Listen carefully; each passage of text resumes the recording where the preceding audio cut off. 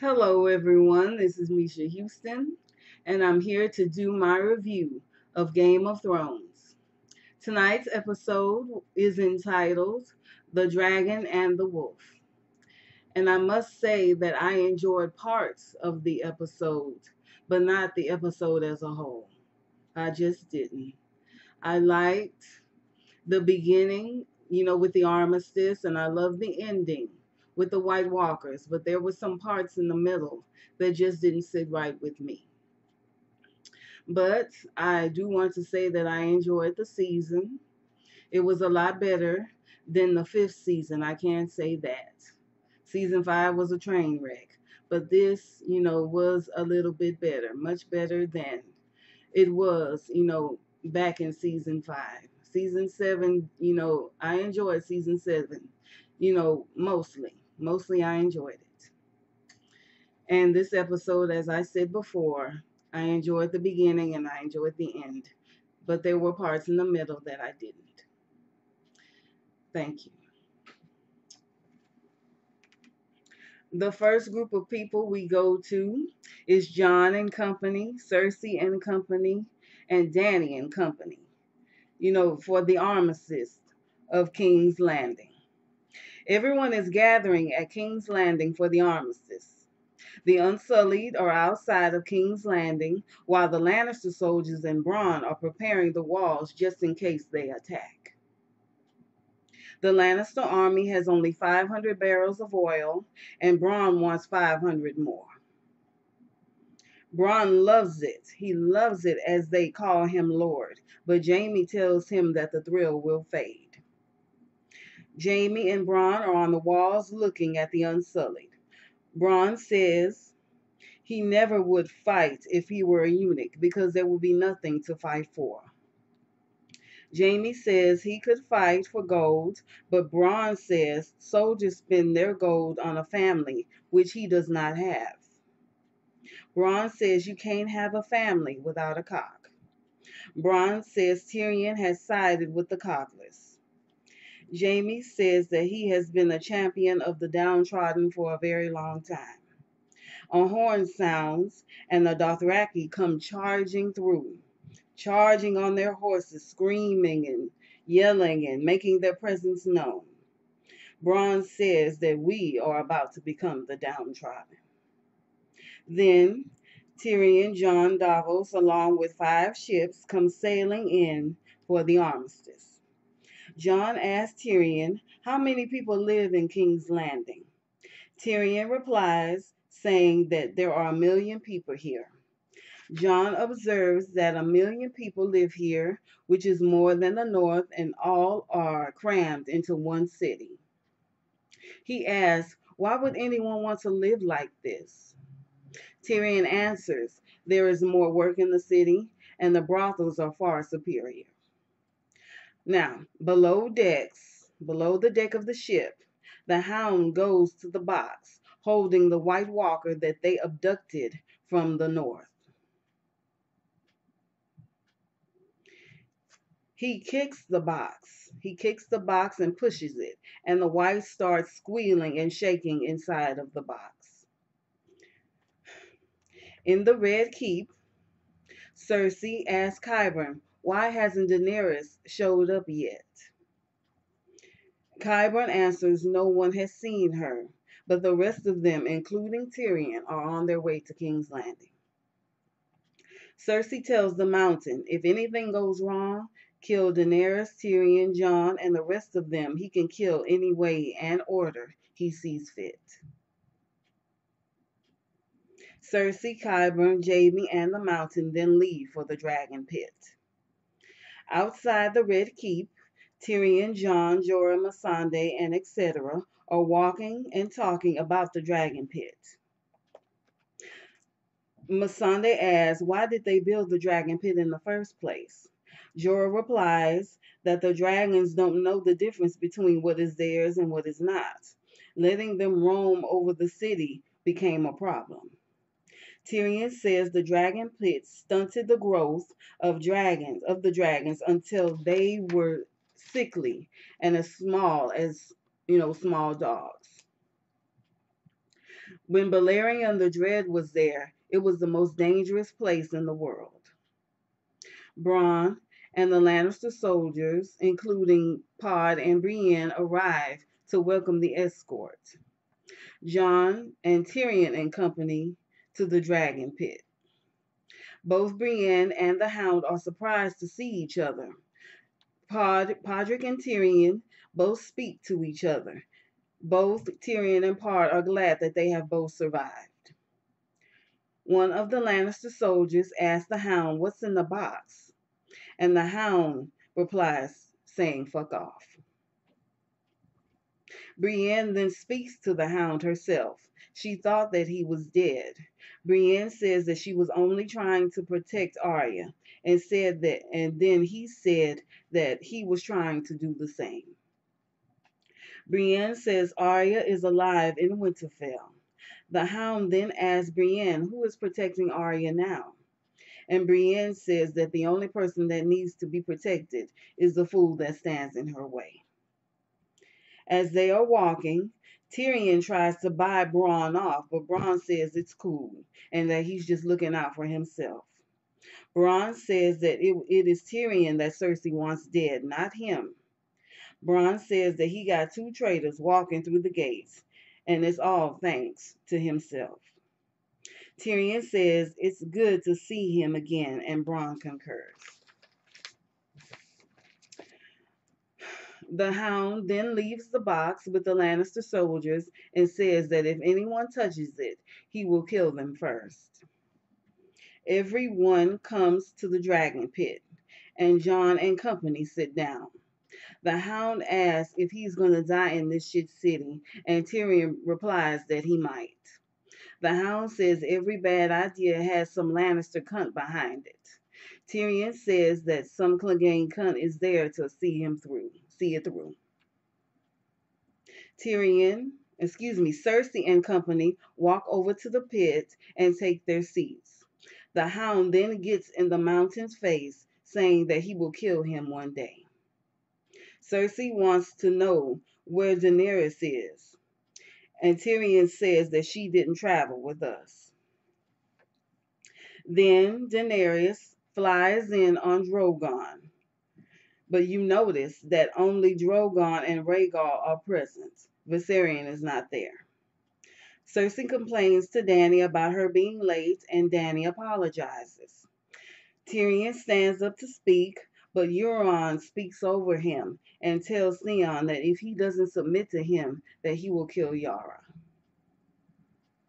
Then Euron, talks down and condescends to Tyrion, saying that he wouldn't let a dwarf live in the Iron Islands as courtesy to their parents. Cersei orders Euron to sit down, and he eventually does. Then Tyrion addresses the crowd again, wanting, for everyone to come together. Then Jon stands up to speak about the war for the Dawn. He warns Cersei that the Night's King and the White Walkers are coming, and they are marching south past the wall. Cersei thinks that this is all a lie and a ploy. Cersei believes that it is a ploy for Dany to solidify her claim to the throne, but Dany assures her it's not and gives Cersei her word.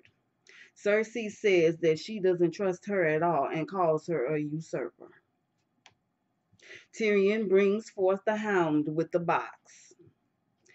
He slowly unlatches it and unhooks it and opens the box, but nothing comes out. Then he kicks it over, and the White goes charging straight for Cersei. The Hound manages to wrangle it back in the nick of time, and he cuts it in half with his sword. The White is still moving. He's cut the White in half, but it is still moving. Qyburn then takes the hand, takes one of the wife's hands and examines it, noticing that it is still moving. John says, if we don't come together, we will, this right here, this corpse will be the fate of everyone in Westeros and maybe even the world. He says, we can either kill it by setting it on fire, which he does, to the moving hand, or we can kill it by you stabbing it with dragon glass. And John stabs the corpse with the dragon glass, and it eventually falls and dies. Dany says that she saw them all with her own eyes, even though she didn't believe it. She says that there's at least 100,000 of them at least. Euron then gets up and goes to the corpse and asks, can they swim? And John says, no, they cannot. Euron then declares that he's going home and taking his fleet with him back to the Iron Islands. And he advises Dany to go back to Dragonstone. He says when the war is over, they'll be the only ones left alive. Cersei calls Euron a coward, but understands why he's afraid. And she then agrees to the alliance, but on one condition. She agrees if Jon swears to never take up arms against the Lannisters. She says that she doesn't trust Daenerys and would never make that offer to her, but she would make it to Ned Stark's son. Jon says that he can't serve two queens, and he will only serve Dany. Cersei says then if there is no if there is no compromising you on this, if you're not willing to accept my terms, then we're done here. She tells him pretty much, you can't be my enemy and ally at the same time. She says that these creatures are in the north and they will come for you first. So good luck fighting them. And whatever is left, the Lannisters will destroy. After Cersei walks away, Brienne implores Jaime to talk to the queen. Davos tells Jon that he should not have said that to her. And Dany says that she appreciates his loyalty, but by telling Cersei that my dragon just died for nothing. Tyrion is glad that he bent the knee, but he should have lied to Cersei, which I think is true as well. I think it was really, really foolish of him to tell Cersei that, you serve with me and fight with me now so I can stab you in the back later. I don't blame Cersei for leaving. Jon is offended by lying and telling lies, but he says that lies won't help us against the White Walkers. Tyrion thinks that they are all screwed, but he wants to talk to Cersei alone, which is very, very dangerous considering the fact that Tyrion killed Tywin, her father, and sent Marcella off to be killed by the Dornish. With the mountain on his heels, Tyrion goes to talk to Cersei. Outside the Hand's chambers, Jaime thinks that they are both idiots, but Tyrion goes to see Cersei anyway. Cersei sees Tyrion as nothing but a person who wants the destruction of House Lannister. Tyrion denies it adamantly, but she states that the death of her mother, father, Tommen, and Marcella is proof of it, and that he doesn't want to hear any of his excuses. And once again, I totally agree with Cersei. I wouldn't want to hear his excuses either. I mean, he says that he loves his family, but he's killed one of them, well, actually killed two of them, and put a child, his own niece that loved him, in danger. I mean, he wants to believe that he loves his family, but I never believed he did, not even in the books. Tyrion admits it. He admits that, he doesn't love his family and wants to see them destroyed. And then challenges Cersei to kill him. She gives it consideration. She thinks about it, but in the end, she stays her hand. Tyrion says that he is so sorry about Tommen and Marcella and said that he loved them. Cersei says it doesn't care, she doesn't care about his feelings, only about what it cost us. It cost us our future. She says that when you killed Tywin, you left us open and the vultures almost tore us apart. Tyrion asks, "Why did you let me come here? Why did you let us all come? You must have been hoping for something." And then she asks him, "What do you hope for? That me and Jon Snow will kneel to Daenerys, to your new queen?" Tyrion says yes, because he believes that Dany will make the world a better place. Cersei reminds him that he just said that she would destroy all of King's Landing if she didn't get her way. Tyrion says that Dany chose him because he could check her and curb her worst impulses. Cersei says she doesn't want to curb her impulses. She only wants to protect what matters to her the most. She then touches her belly. Knowing, that she herself is pregnant. Cersei says that maybe Euron Greyjoy had the right idea. Maybe it's best that we all just sail away from here. And then Tyrion looks at her and realizes that she is pregnant. Cersei is pregnant. Back at the dragon pit, Daenerys and Jon see the bones of the old dragons. Dany wishes he hadn't done that, but she respects it. She respects his loyalty. Dany says the dragon pit was the beginning of the end of the Targaryens. She says that the dragons fill the world with wonder and awe, and we locked them all away. They grew small, and so did the Targaryens. Dany says that we weren't extraordinary without them. Jon disagrees, but Dany says that I'll never have another child, that the Targaryen line will end with her. Jon says that the witch that killed your husband may not have been right. Dany says Dany says that he was right from the beginning about the White Walkers, and that had she trusted him and believed in him, things would be different, which is very true. Dany says that she can't forget what she saw in the north, but she also can't forget Cersei taking over the country either. Jon then agrees that they are both screwed.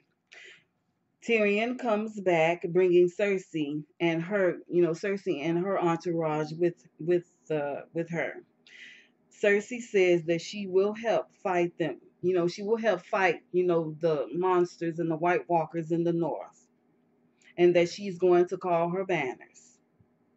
But she also knows that she tells them that maybe you should remember that she is the one helping them without any assurances from them.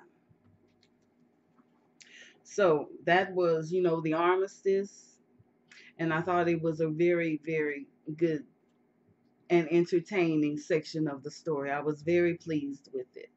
I was pleased with all of it. I really liked it. But there was one thing I wanted to say. Jon said that you can kill the White Walkers with, the dragon glass or with fire, but you can also kill them with Valyrian steel. I'm surprised that he didn't bring that up. He had a Valyrian steel sword in his hand. He should have said, hey, you can kill them 3 ways: with fire, with the dragon glass, and with the Valyrian steel. But I don't understand why, he didn't mention that, or why the writers didn't include that in the script. But, Now, the next 2 people we go to is Sansa and Peter Baelish. A raven is struggling to get to Winterfell, but it eventually does. Sansa has the raven scroll in her hand, and it says that Jon and Dany have united together. She knows that Jon has bent the knee and obviously doesn't care enough to consult her. Baelish says that Daenerys is very beautiful, and they are both young and unmarried. He says that if they did marry, they would be very hard to defeat. He suggests that Jon should be unnamed King of the North, But Sansa knows Arya would never betray Jon for Sansa. She would, yes. Sansa says that Arya would kill anyone who dared, try to hurt her family. Baelish asks her, do you think she would kill her own sister? And then Sansa asks him a question. Do you know what she is and who these faceless men are? Baelish says that he knows them only by reputation. He says that they worship the god of death. Sansa says they are killers, nothing but killers, and she is one of them. Baelish says that he plays a game in his mind to understand people's true motives. He tells her to imagine the worst case scenario involving Arya, and Sansa does. Sansa realizes that Arya would kill her, use the season 1 letter to Robb as a justification to become Lady of Winterfell. Now, I know that people don't like Baelish, and I don't hold it against anyone who doesn't like him, but I have to say that he is right. Baelish warned Sansa that Jon would take her power away, and that is what Jon has done. He took it all away and didn't even think to consult her about anything. Made this huge decision and didn't even consult the legitimate heir to Winterfell. But I mean, that's I guess that's just the way it is, and that's just the way it is. Jon, the next group of people we go to is Jon and Dany and company. Back at Dragonstone, everyone is discussing how to proceed north for the Alliance. Jon wants to sail to White Harbor and then ride with the Dothraki to Winterfell, while Jorah wants her to just fly in on her dragon. Dany, since she doesn't want to appear like the conqueror that she is, she decides to sail and ride with Jon. And then there is a little moment and a little bit of tension between Jon, Dany, and Jorah. Then Jon and Theon talk, and he admires Jon for for always doing the right thing, even when they were young and stupid. Theon confesses that he could never really make a proper decision. For him, it was always either Stark or Greyjoy. Jon then chastises him for the betrayal of Ned, saying that he was more of a father than Balon Greyjoy ever was. Theon fully agrees with this, and he knows that it was wrong. Jon says that you never lost a part of who you are, and whatever I can, I will forgive you for it. Then Theon talks about his sister, Yara, who tried to rescue him from Ramsay. He tells Jon that she is in need of him now, and Jon asks him, "What are you doing here talking to me?" So we know that Theon's story in season 8 is going to be about him rescuing his sister Yara from Euron Greyjoy. Outside, Theon brings up rescuing Yara to the other Ironborn. The other Ironborn just want to sail away from Westeros and find a new home to plunder, but Theon wants to stay and help Yara. It becomes a battle between Theon and the other Ironborn. The Ironborn man beats up Theon completely, but he refuses to stay down. Theon eventually beats up the other Ironborn and takes over command from him. Then Theon yells Yara's name, and the rest of the Ironborn yell her name back and agree to follow him. Theon then staggers to the sea and throws seawater over his face. That is probably one of the storylines that I'm really looking forward to in season 8. The Theon storyline. It's definitely one of the storylines I'm looking forward to seeing. The next group of people we go to is Sansa, Arya, Bran, Peter Baelish, the Northern Lords, and Bronze Yohn Royce. and in my opinion, one of the worst scenes of the episode. Sansa is standing outside, covered up, looking sad and hurt. Then she straightens herself up, and then she walks over to a guard, saying, "Bring Arya to the great room." In the great room, Arya comes in. Arya asks Sansa, "Are you sure you want to do this?" And Sansa says, "No, I don't want to do it, but honor demands it of me." Sansa wants to defend the North and her family against people who would hurt and betray them. She then, calls forth Peter Baelish instead of Arya, and she traps him there. He steps forward. She goes down the laundry list of things that he has done. Jon Arryn, the War of the Five Kings, Lysa Arryn, etc. And he denies it all. But Bran, who is a seer, who is a green seer and a warg, knows the truth about all of the things that he has done. Baelish then says that he has the right to protect himself, and then he goes to Bronn Jon Royce and demands that he be taken back to the Vale. But Bronn Jon Royce refuses him. He then pleads to Sansa. Oh, he pleads to Sansa, saying that he loved her and that he loved Catelyn. Sansa says that she knows this, but she also says that that he betrayed us both. He betrayed Catelyn and Sansa. He begs and cries, but no one in the room is moved by it. Arya then walks over to him and cuts his throat. And as I said before, it was probably the worst scene of the night. It's not so much that he was killed, it was the way they had him looking. The way they had him begging and crying like he was some coward. And Peter Baelish is not a coward. I think that he is a bold and courageous character. He may work in the shadows and schemes and plots, but he's really a courageous character at heart. And he did tell Sansa the truth about Jon, about Jon and Arya. But he's dead. They killed him off, and I think that his death was no more than a fan service death to prop up Sansa and please the fans. I can handle seeing him die, but I just thought him begging and crying was not his true character. They made him look like a coward to embarrass him and to prop Sansa up. I don't think for a minute that that was the way the real Peter Baelish would die. Not like this. He would go out fighting. He would go out trying to negotiate and work his way out of it. He wouldn't just collapse like that on the floor. He wouldn't. He certainly would not. No. The next group of people we go to is Cersei, Jaime, the Mountain, and the Lannister soldiers. Jaime is preparing for their voyage up north with the Lannister soldiers when Cersei walks in.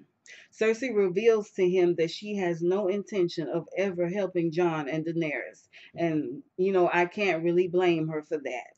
I can't blame her because we all know that once the fighting is done, they will turn on Cersei and betray her. She says straight up, "I don't trust any of them." Cersei believes that the northern threat is real, but that doesn't mean that she could ever trust Jon or Daenerys, especially after Jon just said that he would take up arms against her with Daenerys.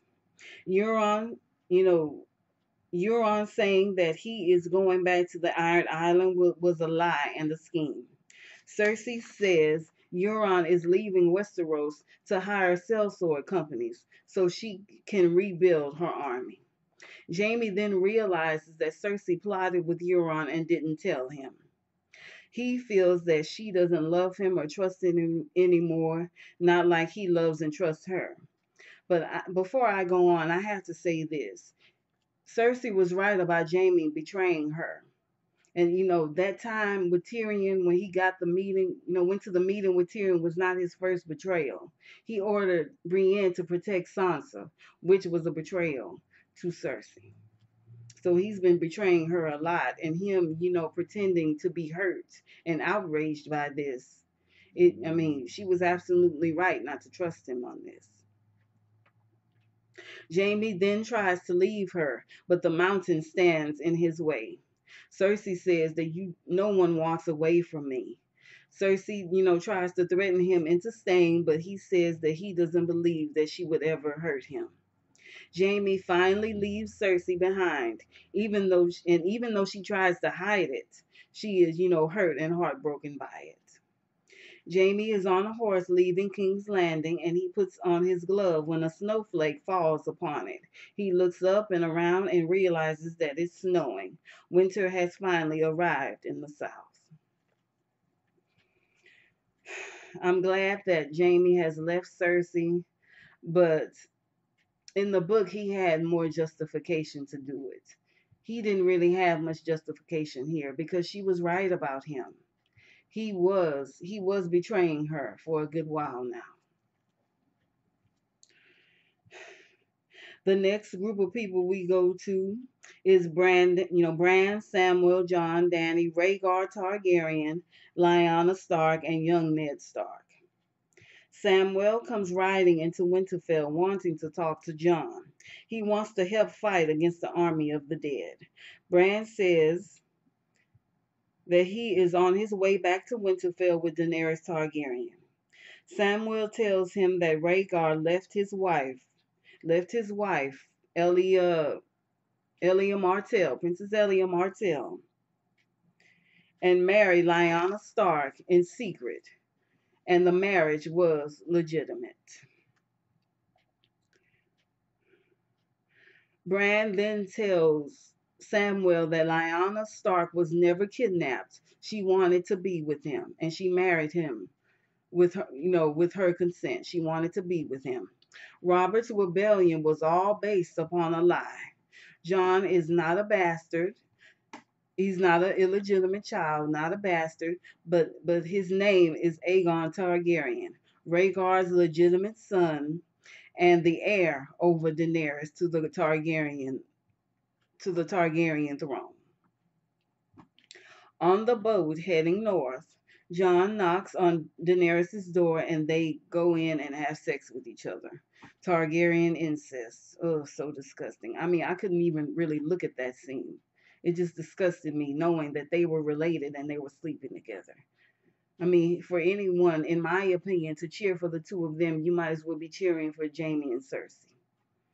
It's all incest and it's all disgusting to me, in my opinion. Tyrion is in the hallway and he sees what's going on. So as I said before, Jon is not a bastard. His name is Aegon Targaryen, and he's the legitimate heir to the Targaryen dynasty. So it's very interesting. I'm very interested to see how that plays out. But I'm also interested in Samuel. What is Samuel going to say and do when he finds out that Daenerys, Jon's new girlfriend, murdered his father and his brother? There should be some kind of revenge for that. If Sansa and Arya are killing Baelish for revenge, then it needs to be some revenge there too for Samuel, for his father and his brother. Absolutely, without question.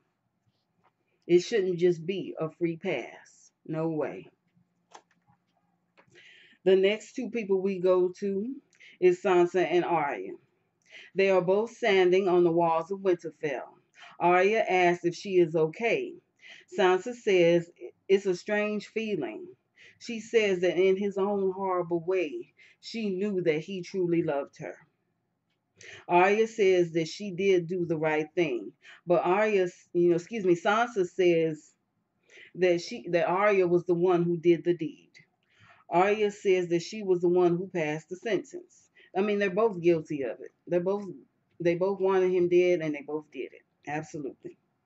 Arya also says that she never would have survived all the things that she did. And Sansa says that Arya is the strongest person that she knows. Arya takes that for a compliment. Then Sansa says something that Ned used to say.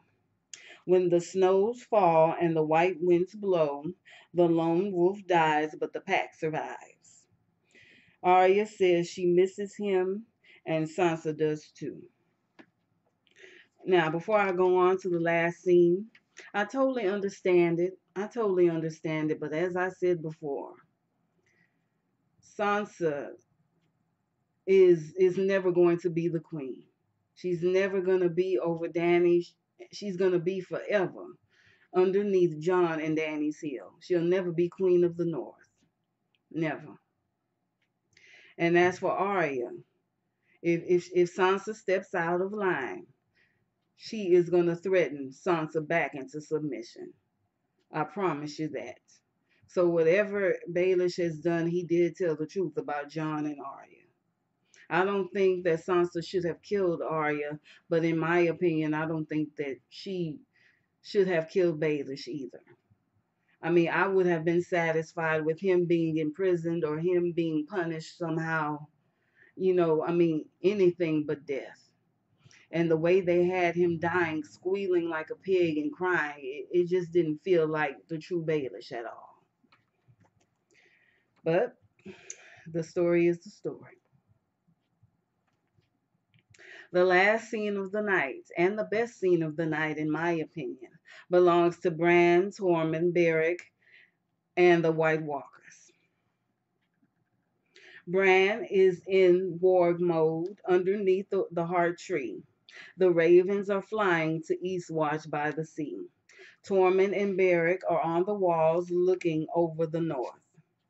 Tormund is not used to the heights, but people are telling him that he'll get used to it in time. Tormund and Beric then see the White Walkers coming out of the forest. The White Walkers are on the move and they're ready to march south. The hornsman blows 3 blasts for the White Walkers. Tormund and Beric are horrified by what they see down there. They know that the threat is coming. And just then, the Night's King comes flying in on Viserion's back. Viserion is dead, but he has been arisen, and he is spitting blue flame at the wall. He lights up the wall. He just blows fire onto the wall, and it brings part of the wall down. The men on the wall are running, and they're running and trying to get away as part of the wall collapses. I don't know if Tormund or Beric survived that exchange, but we'll have to see in season 8.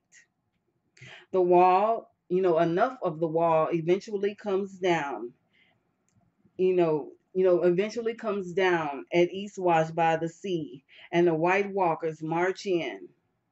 They march in past the wall, and the Night King flies in on Viserion, and that is where the season ends. That was very much my favorite part of the episode. The first scene with the armistice and the end with the White Walker invasion. Those were my best scenes. I have 2 MVPs of this episode. My first MVP is Cersei because I liked how she handled herself at the armistice. She was definitely in charge of what was going on there. And I like the fact that she manages to get the truth out of Jon, having Jon tell the truth that he will turn against her once the War for the Dawn is over. So for that, I name her my MVP. My other MVP of the night was Viserion. Viserion never looked more amazing. That dragon was just amazing. It just took down the wall. The whole look of it, the feel of it was just amazing. It was right on par with the books of Game of Thrones, and I just loved it. I absolutely loved it. It was my favorite scene of the night. So for that, my MVPs are Cersei and Viserion. Come back next season, for my next review. I think that the new season is going to come out in 2019. I think they're going to take a little bit of time to work on the last 6 episodes, and I'm totally fine with that. I'm totally cool. And hopefully this year the Winds of Winter will come out. I'm very much looking forward to that as well. So make sure you come back, all my Game of Thrones subscribers, come back in a little while for the next episode in 2019. If you like my video, make sure you like, comment, share, and subscribe. And if you comment, I will reply to you as soon as I possibly can. Thank you so much, and it's been one crazy season. Thank you so much for sticking with me throughout the season, and I totally, totally appreciate it. Enjoy your life as I do, and have a wonderful, wonderful day. Thank you so much.